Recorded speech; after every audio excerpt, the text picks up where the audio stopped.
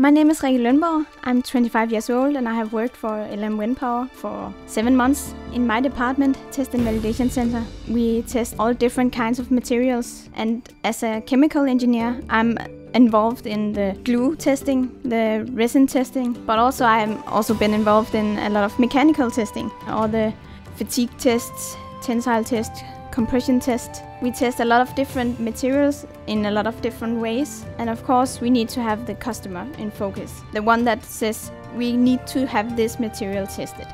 How can we do that best?